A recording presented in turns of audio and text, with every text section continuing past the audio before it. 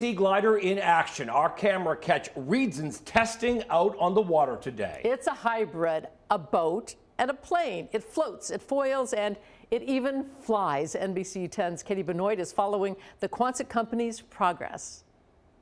I hopped on a boat to watch the testing happen out on Narragansett Bay. Let's take a look. A first-hand look at REGENT's Seaglider prototype in what's known as foil testing.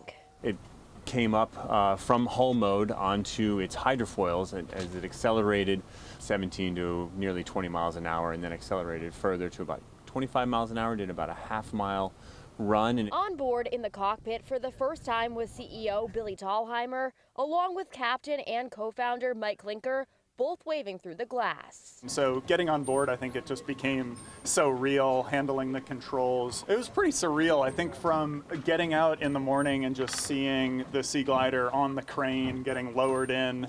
It's just been a very long journey. REGENT, based in North Kingstown, is working to have this type of 15,000-pound model eventually carry 12 passengers to spots like New York and Nantucket. The goal to travel about 180 miles per hour in a hybrid between a boat and a plane. We tow the prototype out from the dock because it's an all-electric propulsion system, and so we want to extend our test campaign. And two boats were staying close by as the foil tests were performed and data was recorded. To see how the vessel responded, and then they'll crunch those numbers. With the hope of having human flight trials in a couple of months. We had this vision 5 years ago of a Seaglider, something that is as fast as an aircraft and as easy to drive as a boat. And being out there on the hydrofoils today, it was very true.